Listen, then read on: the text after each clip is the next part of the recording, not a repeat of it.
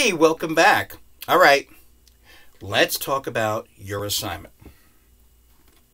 You are going to be delivering a 3 to 5 minute informative speech based on an international current event. Now, let's go ahead and break this down, okay? It's between 3 and 5 minutes, so the speech as a whole, what you want to aim for is 4 minutes, and we'll talk about that later on. Remember, we're not going to rush this. We're going to take our time putting this together and delivering it to make sure you have as polished a speech as possible. Okay, it's going to be an informative speech. Now, what that means is that what your goal is to inform us, to educate us, to inform and or educate us about something we may not have known before. That's the goal of an informative speech, to inform and or educate. All right? So, if you're looking to persuade us, don't do it. I've got a persuasive speech assignment that's coming up later on in the semester. All right? So the one thing I don't want in this speech is your opinion. I don't care. I don't want you to say, this is what I think, this is what we should do, whatever. No. Your opinion is out. An informative speech is to inform and or educate. No opinion, no influencing, no persuasion. All right?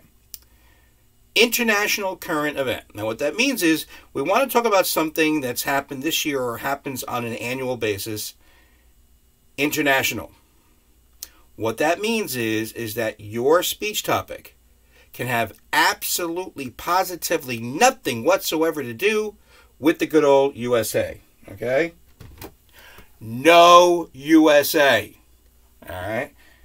The United Nations recognizes approximately 192 sovereign nations. Take away one, that leaves 191.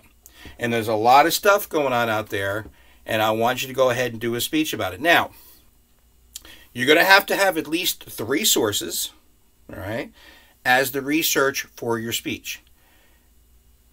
Anything, okay? Books, newspapers, magazines, that's fine. But I tell you what, if everything is web-based, that's perfectly fine with me. I've now come to the conclusion, especially since 1995, when the internet pretty much went mainstream, it's just easiest. It's the easiest way to do. If all your sources are web sources, I have no problem with that. Almost any topic, you can just punch it into Google, and if you get 1.2 million matches, hell, I just want 3. All right? Now, I say an annual event, something that happens yearly, or something that's in the happened last year. Let me just be very specific about this, or clarify this for you. If there's a news item out there you want to talk about, okay, it could be a disaster, it could be something lively, all right? Yeah, something that's happened within the last year, you can talk about that. But to make it a little easier for some of you, what you can also do is you can talk about an annual festival or celebration that happens. All right. One of the things that I've really loved about this assignment is when I go ahead and I kind of twist that part of the assignment is when you can now, do an annual event, like an annual festival or celebration. I'm surprised at some of the things that I've never heard of that students will talk about. For example, there was, going way back to 2005, it was the summer session, and I had a young lady who was vice president of the Latin American Student Association of Bergen.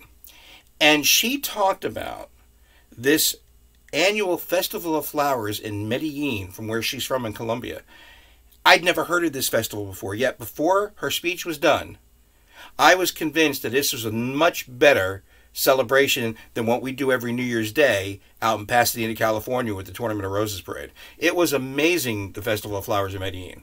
I've had people talk about, oh God, a lot of countries where, in Eastern Europe, where they celebrate the coming of the spring. And they'll have, whether it's in Albania or some other countries, where they have these big celebrations. And then, of course, you can talk about the biggest celebration on the planet, and that, of course, every late September into October in Munich, Germany, yes, we're talking about Oktoberfest. Well, you'll get about 8.2 million people comes out, and they go crazy.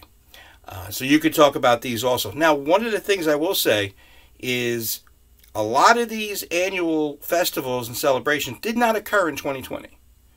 So you can either talk about the ones that happened in 2019 or the ones that hopefully are the planning that are coming up for them soon. It's a crazy time right now with COVID. So this assignment has really kind of like got thrown for a loop because of that. But that's all right. That's all right because there's so much information about these. I mean, trust me, there's a lot of information from the last 2019. Actually, I think in 2020, they did do the celebration of Carnival in Rio down in Brazil. I think it was right before all the lockdowns in South America happened for COVID. So I think they were able to get that in 2020. So as you can probably recognize now, is you don't have to be native to the country you're talking about. I mean, that does help though. For many of you, if you're from another country and you know English is not your first language, you're a little nervous. You know what? You do a celebration from your country that nobody's ever heard of, or even if it's a similar celebration or a similar festival that we have here in America, whether it's like Christmas or Easter, but it's celebrated differently in your home country, yeah, go ahead, talk about that. But you don't have to be native. I mean, there's a lot of people who are not Spanish or from Spain who talk about the world's biggest food fight. And that, of course, comes every August in Buñol, Spain, when they have La Tomatina. And that's when, for an hour, people just throw tomatoes at one another. It's a fantastic event. So these are the kind of things you can do. Now, I've attached a couple of different things to your email today with my video. Number one is a directional on how to put together your speeches. Now, you're going to have a full content outline. All right. Now, what this does is shows me how well you researched and prepare for the speech. And it's going to be your speech word for word. Just remember, and I said this the last video, okay, especially, hopefully you're listening, some of those people, I actually had a student admit to me the other day that they just skim through the videos. Not a good move when I'm giving directions for an assignment. Oh, I just lost my train of thought. Oh, my goodness. What was I saying? Oh, so I don't want your speech memorized, but I at least need to have that full content outline word for word. And then when you deliver your speech, it's always good to have the outline down in front of you. So this gives you an idea of how to put that out. Now, we're going to talk about that on Tuesday morning. We're going to talk about the part, the attachment I've given you, the part that talks about putting your speech into an outline. We're going to talk about that on Tuesday. Now, the beginning part of the attachment that I've given you, that's what I need by Monday night at 8 o'clock. And what that is a specific purpose statement. As you can see, okay, your specific purpose statement not only tells me the topic of your speech, but the goal that you look to accomplish. Now, for an informative speech, it's going to be worded one of two ways. After listening to my speech, my audience will know, or after listening to my speech, my audience will understand.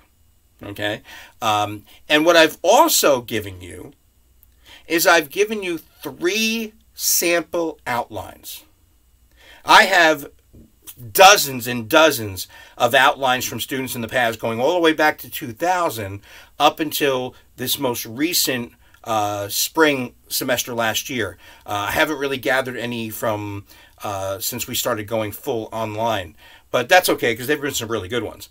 But I wanted to give you some of these. One of them from Cecilia goes back to November of 2005. Now, the reason why I put that one in there is she took full advantage when I talked about twisting the assignment. I mean, it was international current event.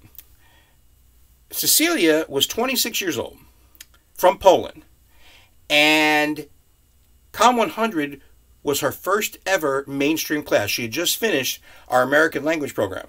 So, of course, she was very nervous about giving a speech in English. Well, I said, listen, take the little twist.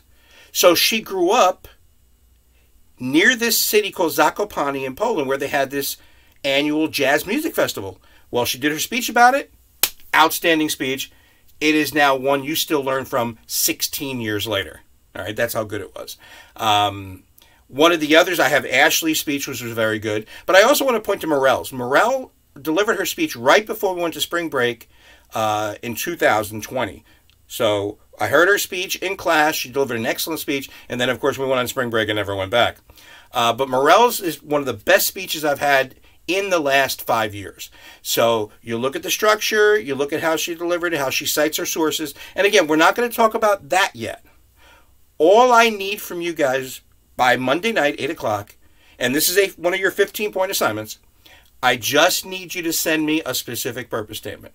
After listening to my speech, my audience will know, or after listening to my speech, my audience will understand, and then whatever your topic is. All right? So take a look at the samples, get an idea of what you might want to do.